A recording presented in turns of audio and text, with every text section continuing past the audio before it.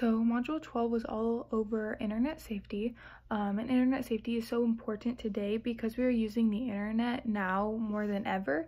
And so we want to ensure that all of the children are using it wisely and safely.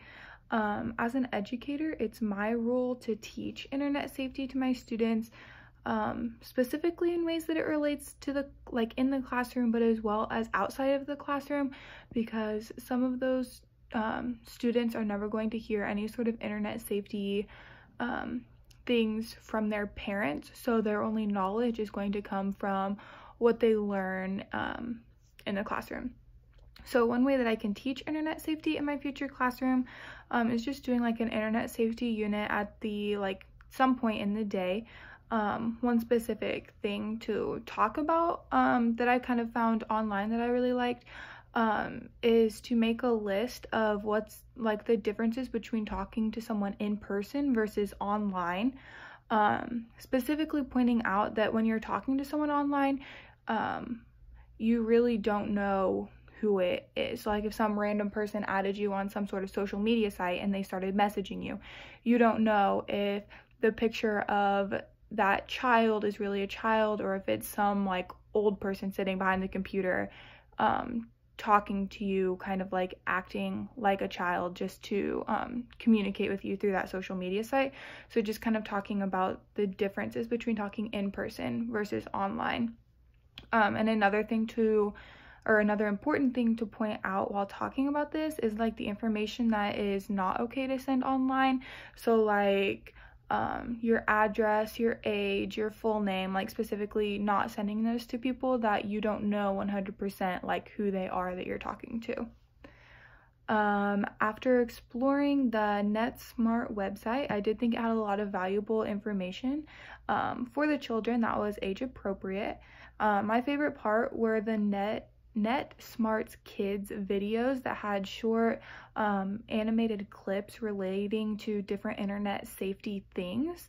One of the videos that I watched was called It's Okay to Tell, and it talked about how it's okay to tell your parents what you see online. And I think that's really important today because recently there was some Momo thing that was popping up on YouTube, and if the kids told their parents about what they saw and what they heard from this picture that was talking to them, bad things would happen to them or their parents and things like that. So I think that video did a really good job at pointing out it's okay to tell your parents what you saw online and here's why you should tell them.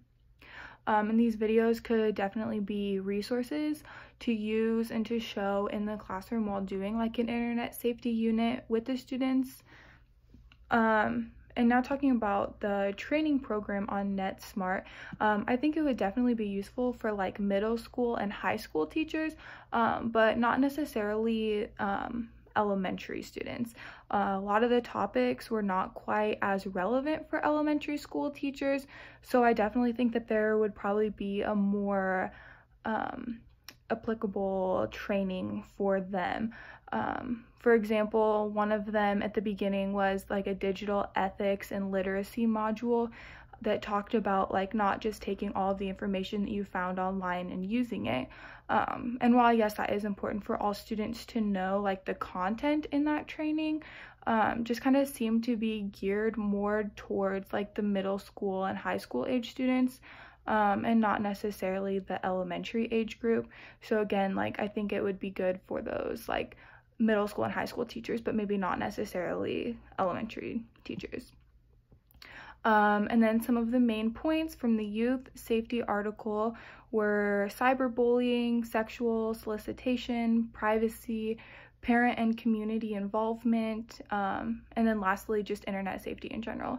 The section that I found most interesting was over cyberbullying, and it talked about how any child can be a cyberbully.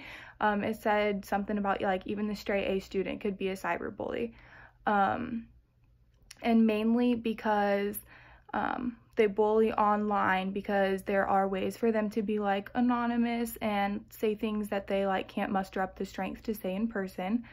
Some useful information that I found from this article was in the parent and community involvement section. It talked about the roles that the adults have, and specifically educators, the adults in the students' lives, in providing internet safety to the children. It talked about monitoring them and educating them on internet safety. I definitely think that a lot of the schools today do a great job at monitoring what the students use their devices for, and like if they look up inappropriate things or if they go on inappropriate sites, it blocks them. So I think the schools definitely do a good job about that, but I definitely think that the educators can continue doing more to teach internet safety in the classroom. So that was just a little bit about internet safety.